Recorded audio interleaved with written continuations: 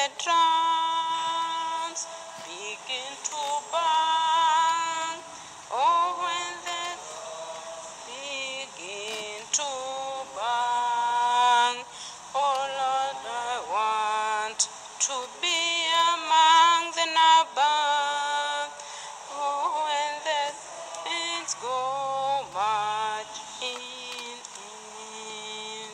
oh, when the stars fall from the sky, oh, when the stars fall from the sky, oh Lord, I want to be among the last, oh, when the stars fall from the sky.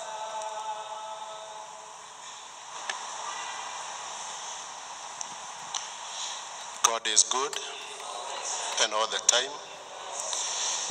We are very happy to see many of you here present this morning, because yesterday not many of you are able to come for this Mass, and as we gather here this morning, we want to pray for our nation that is crawling back to life after yesterday's political demonstrations. And we pray for the healing, because many are wounded. We hear that there are people who lost their lives. And it's not good for our country, so we need to pray for this nation, that our leaders may see the need to come together and talk peace for this nation. In the name of the Father, and of the Son, and of the Holy Spirit, the grace of our Lord Jesus Christ, and the love of God, and the communion of the Holy Spirit be with you all.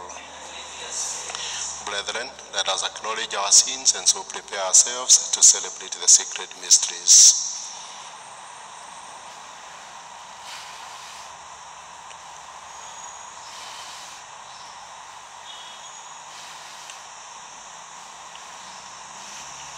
I confess to Almighty God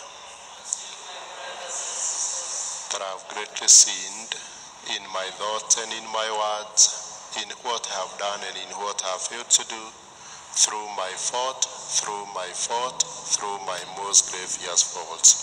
Therefore I ask Blessed Mary, ever Virgin, all the angels and saints, and you, my brothers and sisters, to pray for me to the Lord our God. May Almighty God have mercy on us, forgive us our sins, and bring us to everlasting life. Lord have mercy. Christ have mercy. Lord have mercy. Let us pray. O God, who show the light of your truth to those who go astray, so that they may return to the right path, give all who, for the faith they profess, are accounted Christians, the grace to reject whatever is contrary to the name of Christ, and strive after all that does it honor. Through our Lord Jesus Christ, your Son, who lives and reigns with you in the unity of the Holy Spirit, one God forever and ever.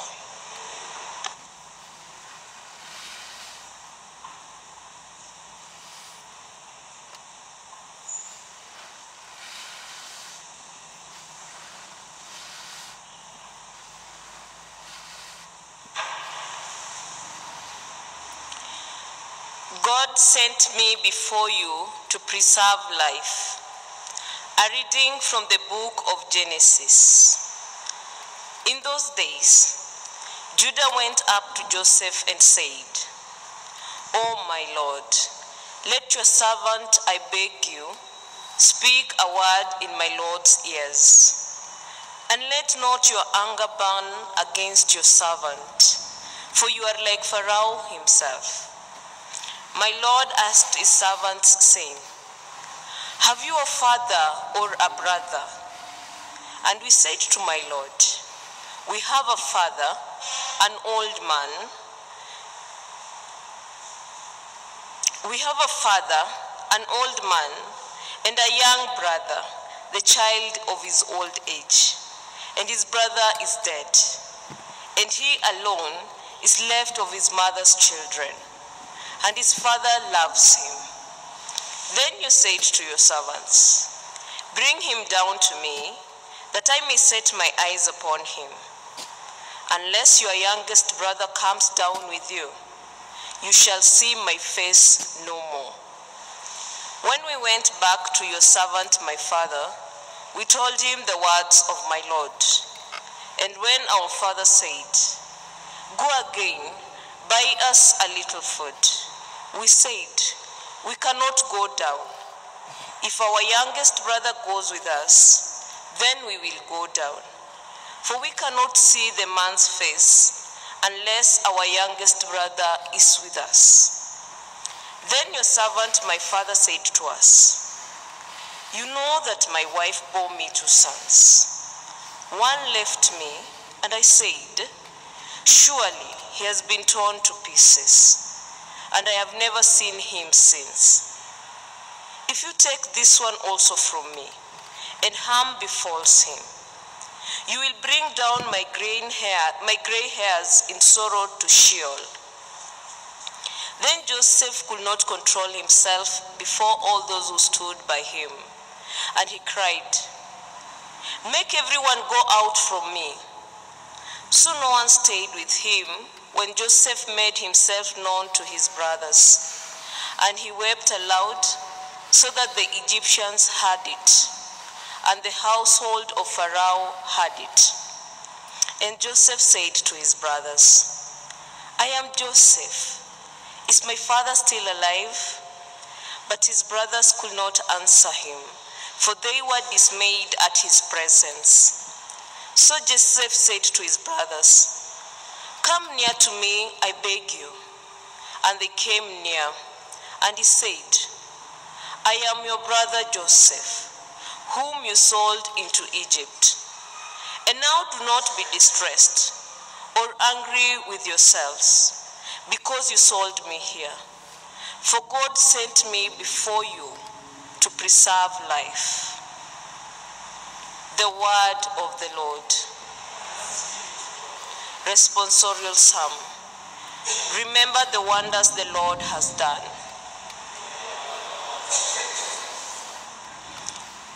But he called down a famine on the land.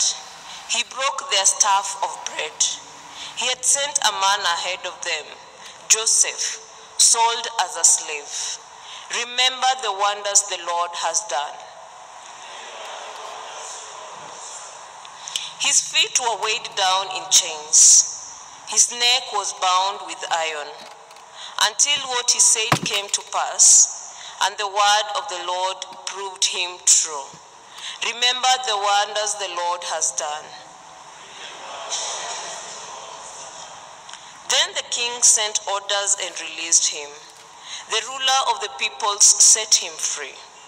He made him master of his house and ruler of all his possessions. Remember the wonders the Lord has done. Gospel acclamation.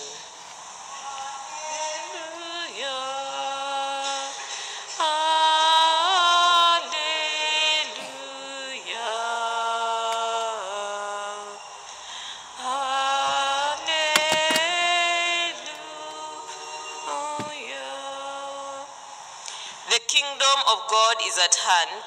Repent and believe in the gospel.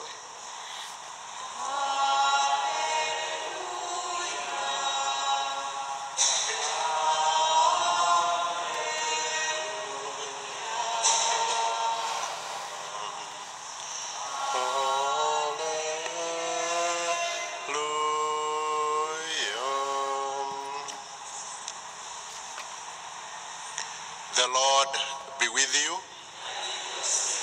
A reading from the Holy Gospel according to Matthew.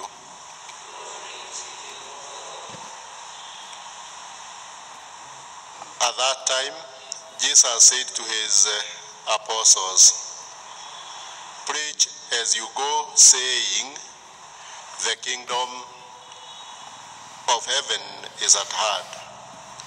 Heal the sick, raise the dead, cleanse lepers, cast out demons. You received without pay, give without pay.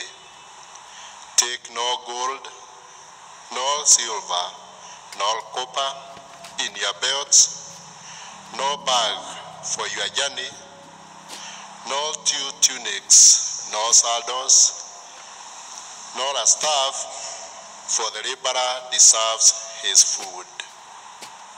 And whatever town or village you enter, find out who is worthy in it, and stay with him until you depart.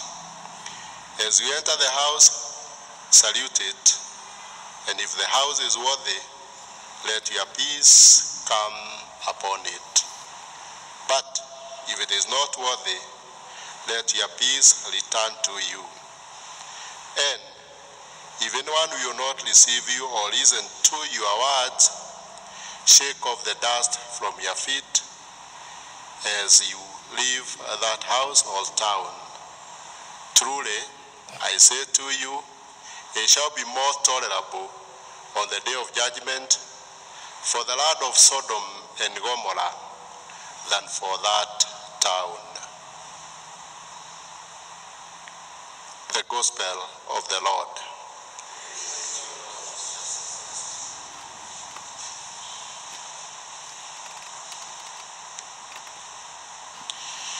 There is apparent contradiction in the Gospel because we read, you received without pay, give without pay. And further down, that whatever house you enter into, eat and drink what is offered to you, for a laborer deserves his wages. So I posed a question to myself from last evening up to this morning, very early this morning at around 4 a.m. What is this that we have received without pay, and we must give without pay? And the solution is provided in the first reading we've taken this morning. If you follow the gracious words of Judah, you realize how he cajoled his young brother Joseph. He called him Lord, and he referred to the rest of his siblings as his servants. He called him Pharaoh, realizing that their lives were in his hands, for they had sold him as a slave into Egypt. And when Joseph listened to the pleading of his brother, he gave in and disclosed that he was the one they sold, and forgave them, and told them this: God sent me here ahead of you so that I could preserve life. He forgave. God has granted us many gifts gratuitously that we have not deserved in any way. The most important of them all is forgiveness of our sins. The psalmist invites us to recall the wonders of God in our lives. And I want to recall with you this morning what happened during the Last Supper. The last meal Jesus ate when he was here on earth together with his disciples. In that supper, he blessed bread and told them, "Take it and eat it, for this is my body, which is going to be given up for you." After that, he offered thanks, offered them the cup and said, "Each of you drink from it, for this is my blood, which seals the covenant between God and his people. It is going to be poured out for the forgiveness of sins of many people." Matthew chapter 26 from verse 26 to 27. Jesus paid for our sins on the cross with his most precious blood. He was the efficacious, adequate sacrifice that could pacify man and God. You've been forgiven without you asking for it or deserving it. Discuss with yourself for the next 2 minutes how well you are disposed when it comes to forgiving those who have offended you and accepting forgiveness from those you have wronged. Over to you.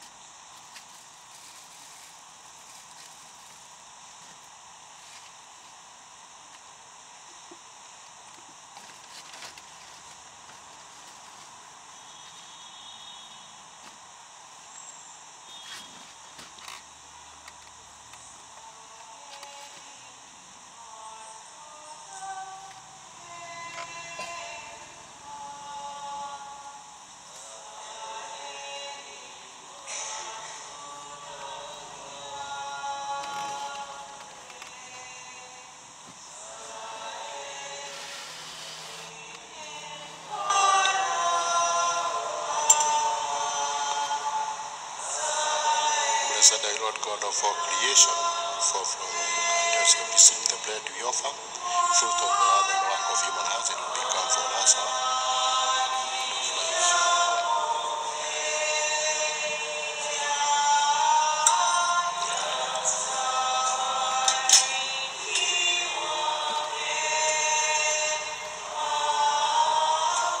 Blessed are you, Lord God of all creation, for from your goodness we have the wine we offer, fruit of the fine and work of human hands, it will become for us our spiritual drink, Lord, which are my iniquities, and cleanse me from all my sins.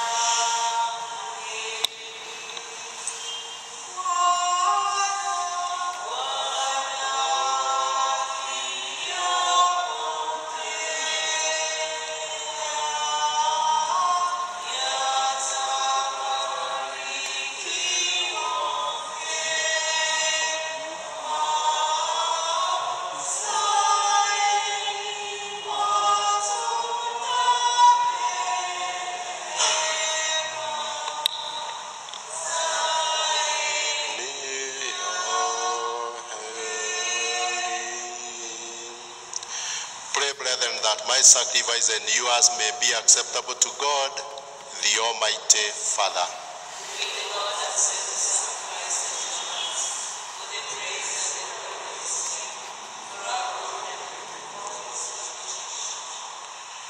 Look upon the offerings of the church, O Lord, as she makes her prayer to you, and grant that, when consumed by those who believe, they may bring ever greater holiness through Christ our Lord. The Lord be with you. Lift up your heart. Let us give thanks to the Lord our God. It is truly right and just, our duty and our salvation, always and everywhere to give you thanks, Lord, Holy Father, Almighty and eternal God. For in goodness you created man, and when he was justly condemned, in mercy you redeemed him. Through Christ our Lord, through him, the angels praise your majesty, dominions adore and powers tremble before you. Heaven and the virtues of heaven and the blessed seraphim worship together with exaltation. May our voices, we pray, join with theirs in humble praise as we all acclaim.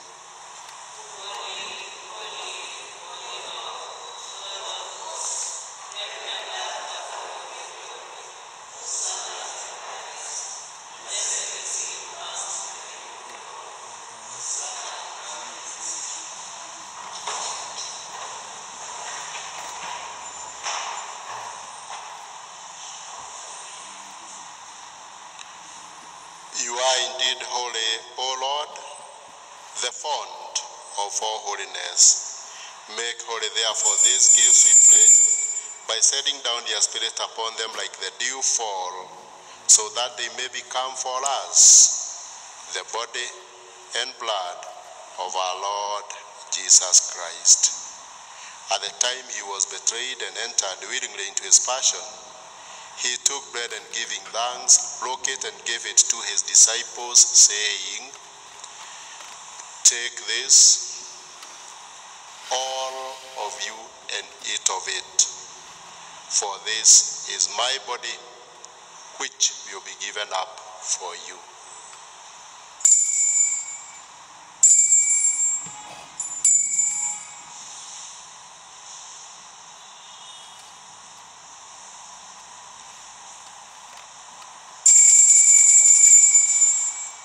In a similar way, when supper was ended, he took the chalice, and once more giving thanks, he gave it to his disciples, saying, "Take this, all of you, and drink from it, for this is the chalice of my blood, the blood of the new and eternal covenant, which will be poured out for you and for many for the forgiveness of sins. Do this in memory of me."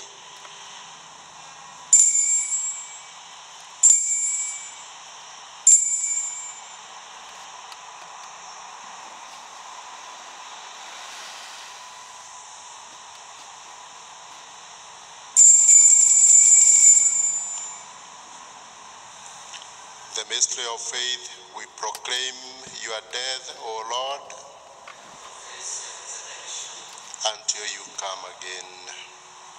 Therefore, as we celebrate the memorial of his death and resurrection, we offer you, Lord, the bread of life and the chalice of salvation, giving thanks that you have held us worthy to be in your presence and minister to you. Humbly, we pray that partaking of the body and blood of Christ, we may be gathered into one by the Holy Spirit. Remember, Lord, your church spread throughout the world, and bring her to the fullness of charity, together with Francis, the first, our Pope, Philip Anyoro, our Archbishop, his auxiliary Bishop David Kamau, and all the clergy and these lovely children you've gathered here before you this morning.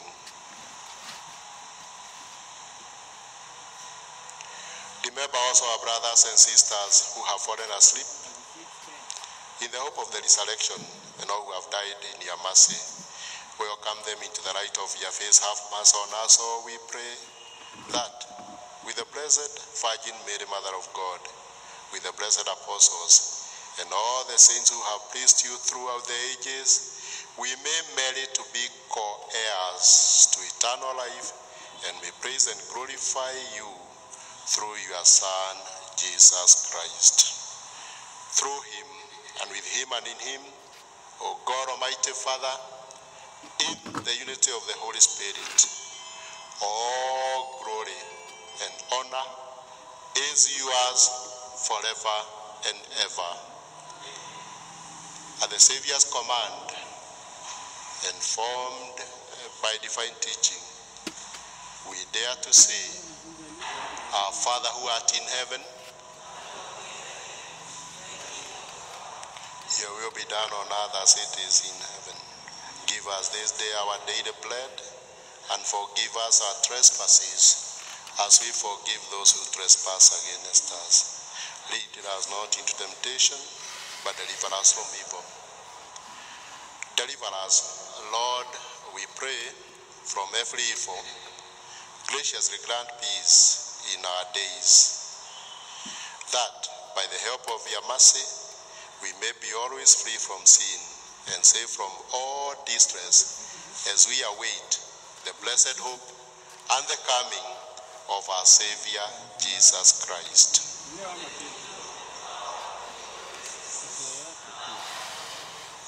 Lord Jesus Christ, who said to the apostles, Peace I leave you, my peace I give you.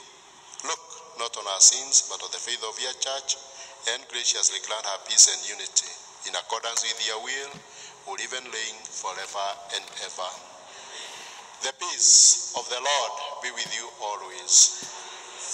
Let us offer each other the sign of peace.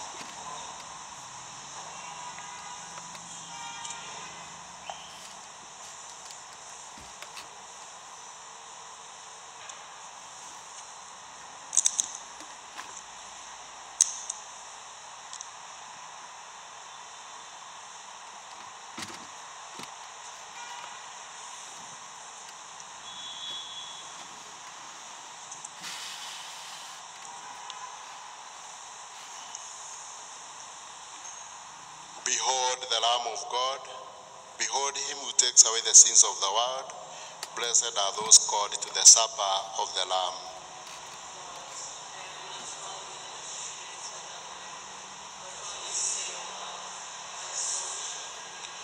May the body of Christ keep us safe for eternal life.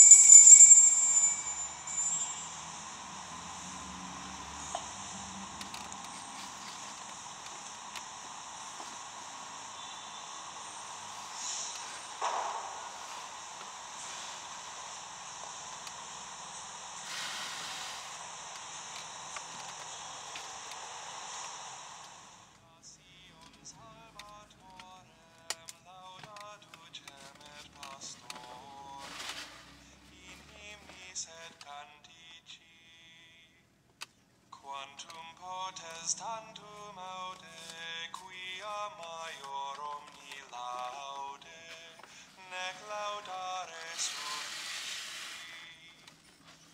Laudis tema specialis, panis vivus et vitalis, hodie pro. My Jesus, I believe that you're present in the most holy sacrament. I love you above all things, and I desire to receive you into my soul.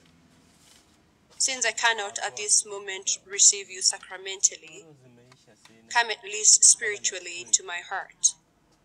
I embrace you as if you are already there, and unite myself wholly to you. Never permit me to be separated from you. Amen.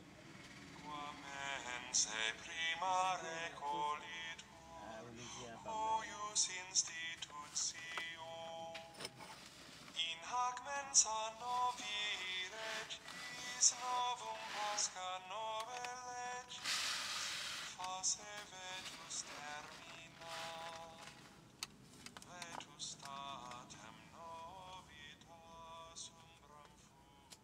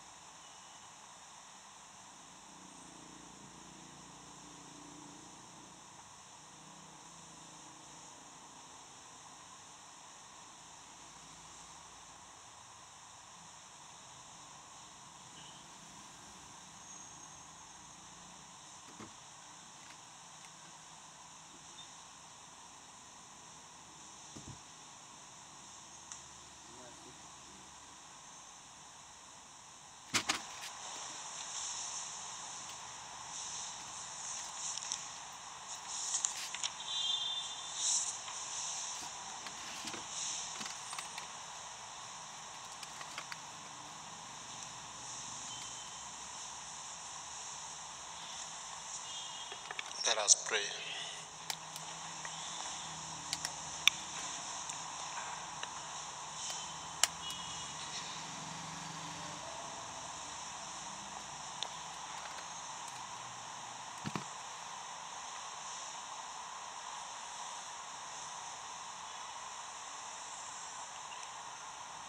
Having consumed these gifts, we pray, O Lord, that by our participation in this mystery, its saving effects upon us may grow through Christ our Lord.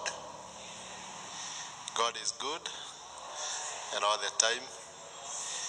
I hope my pauses during the Mass don't bother you, because they are intended and they have a place in the celebration of liturgy. and in the structure of our masses, okay? So every time we say, let us pray, we pause. Because I don't know what you want to tell God.